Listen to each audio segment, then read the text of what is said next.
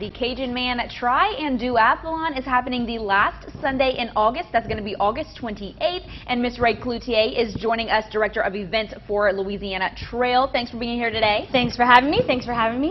Absolutely. Now let's talk about the CajunMan Tri and Duathlon. What's all going on that day? All right. So Cajun, that's going to be behind the airport at the MSTC. That's at 200 perimeter, and it is a triathlon. So you have 3 sports, or the duathlon is 2. And if you want to join with 3 different people, a runner, a cyclist, and a swimmer, then all the better. There you go. Yeah, we even have a beginner. Yeah, we even have a beginner where the swim is shorter. So if you've never done a tri before, this is the time. And I'll be there and I'll walk you through it.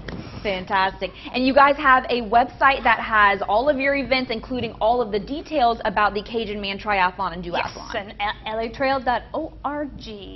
And then we have, and then 2 weeks after that, it just goes Responders Race. Officer Brian Rosa, he's going to be our beneficiary of this year for the Responders Race. And that's going to be in Broussard at the Sports Complex. That's a 5K, 10K, and full battle rattle. There is a 1 mile also for if you want to bring the kiddos. And then 2 weeks after that, we got CajunMan Triathlon. That's the same thing as CajunMan, except Sugar Mill Pond in Youngsville.